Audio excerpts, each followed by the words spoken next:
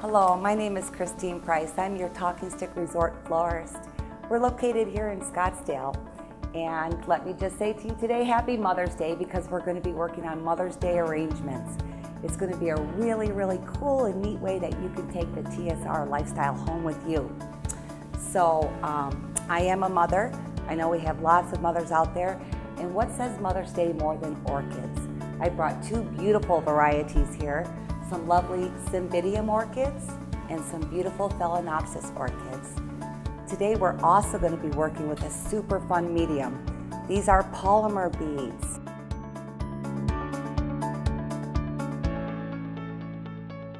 So what I've taken here is my vessel is just a cylinder base. I have grown up my polymer beads. Now you can purchase these at your local craft store.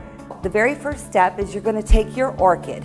So you're going to just gently massage that plastic cup right off the base where the orchid root is. So we're not going to use that. The next thing that you're going to do is they're very, very tightly packed in loose bark materials. So you are going to gently massage the roots without damaging them. Okay, once you get all the packaging material out of their root area, they're going to go for a little bath. You're going to gently place your orchid into your polymer beads, and I always like to have the roots hang out. Now you can see that they're not very supportive of each other, so what I would recommend is a couple of bamboo sticks. You could use some curly willow, you can use some really cool branches from your yard, and then I have just little dragonfly clips here that you can clip right to your orchid.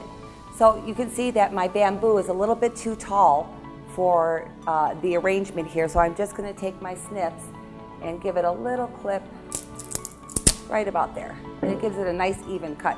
So now I'm going to add just a little decorative element. I have some raffia over here, and I'm just going to gather a little bit of that together, and I'm going to give it a little tie. I love this natural element with the polymer beads. I think it just adds a very nice contrast. So you just put a little bit of raffia on there, and this natural element with the synthetic element really showcases your orchid well. What mother wouldn't love an arrangement that you handmade for her?